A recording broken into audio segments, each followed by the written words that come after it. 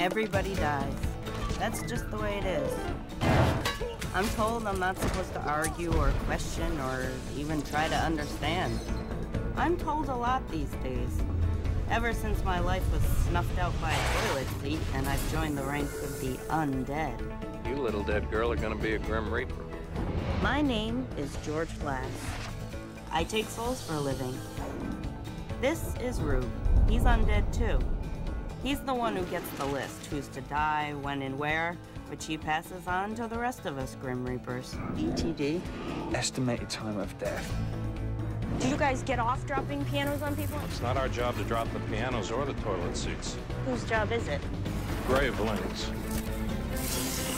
Reapers don't get a free ride. What are you doing? Collecting my salary. We don't get paid like through proper channels. Hi, I'm Dolores Herbig, as in The big brown eyes. What kind of universe would give me the power to extract souls from people's bodies but still force me to keep a suck-ass job if I want to eat? This was my home, and this was my family. They're having trouble coping.